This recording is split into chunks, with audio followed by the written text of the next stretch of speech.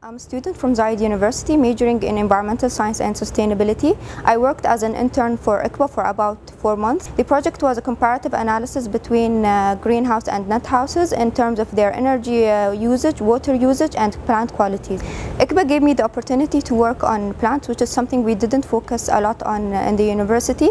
My project was focused on tomato plants in which we compared the harvest between the greenhouse and the net house. The UAE is trying to be more sustainable, and the net house showed a more sustainable solution in which it consumes significantly less amount of energy without compromising the plant qualities. The harvest amount was almost the same in the greenhouse and the net house, which was significant to see that consuming less amount of energy would not affect the harvest, which is what farmers are looking at. For women in this region, especially UAE students studying in the universities, we would like to learn more from the work field because it gives us more experience. We're able to handle problems and be able to find solutions for them.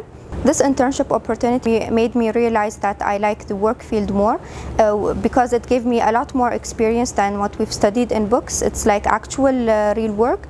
So I think all women and students should try doing the work field. I think they will really love it.